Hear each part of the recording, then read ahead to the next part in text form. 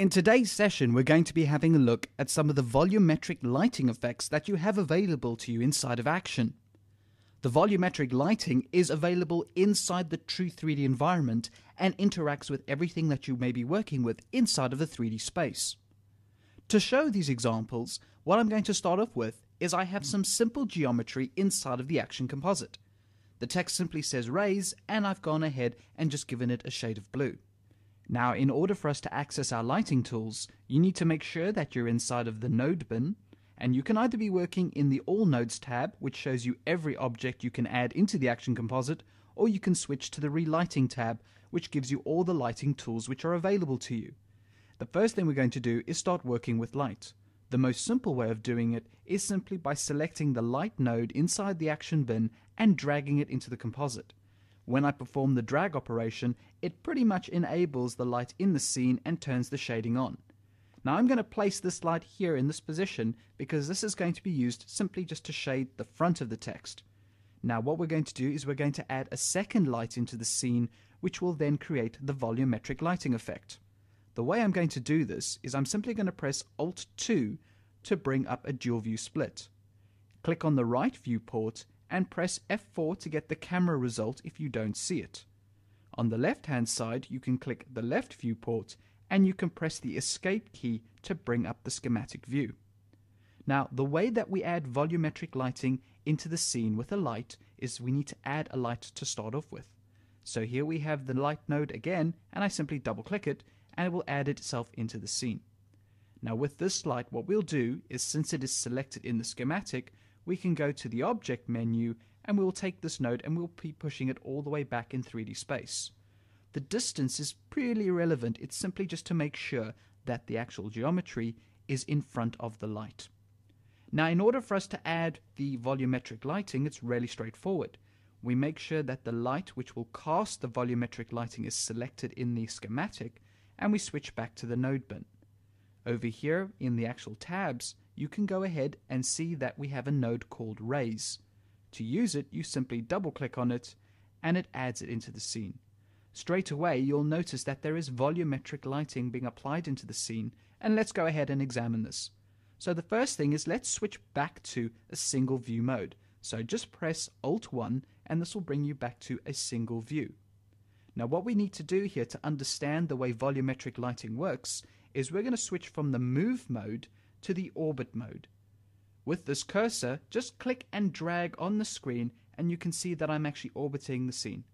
From this angle you can see that we have our light which sits behind the geometry, and you can see that it's actually pushing out light into the scene.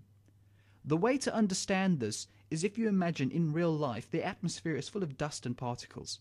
So normally if we were to show a very bright light in the room, typically you would get volumetric lighting, and this is exactly what is happening inside of the Action 3D compositor. We simply have got a light in the scene and it's showing a very bright light cone into the 3D space, and this is what's casting the light.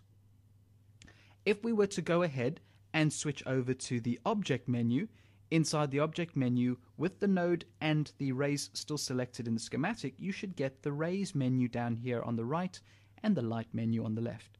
In the raise menu, this is where you can actually start controlling a few of the ways that we see this.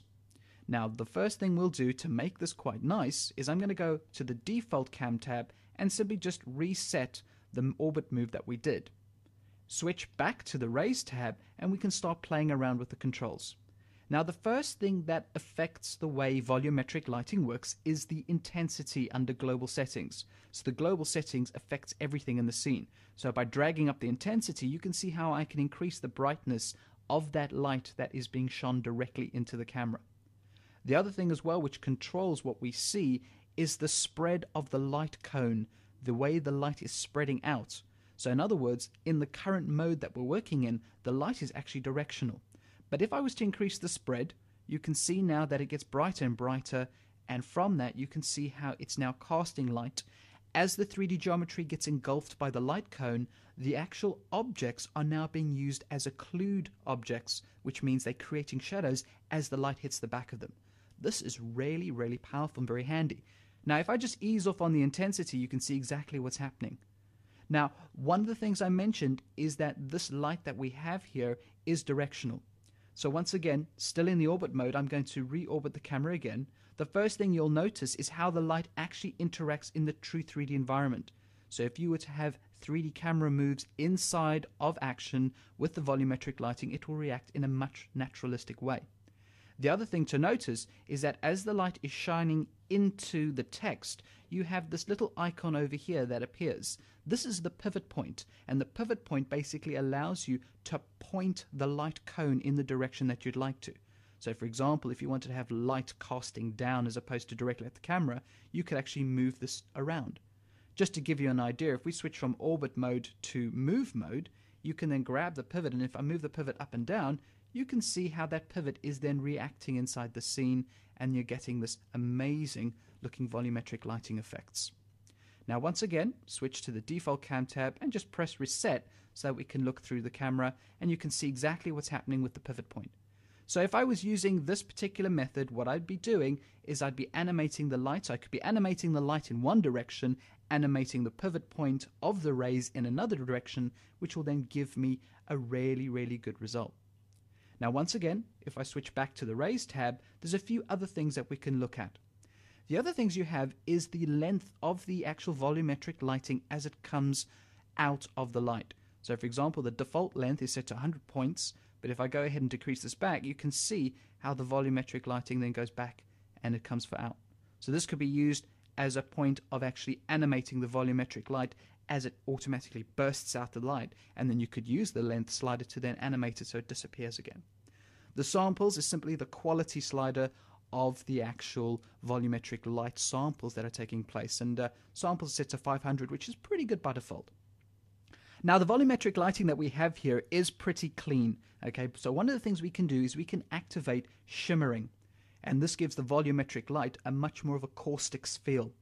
And what you can do in terms of caustics is you can go ahead and increase the thickness of the shimmering, and you can increase it quite a large degree. It will give you some really interesting looks, and you can then also turn on animate. And what that means is if we were, for example, just to scrub through the composition, you can see that we're getting this caustic effect. Great for creating these volumetric lights, very good for working with perhaps underwater type of effects, and you can really adjust and tweak them. Now the one thing is it does auto-animate it for you if you want to, but what you can also do is you can disable animate, and you can adjust the pan X or pan Y to give you a maybe slightly slower variation of caustic shimmering through the actual edge rays themselves. So there's a lot of options that you can play with and a lot of adjustments that can be made.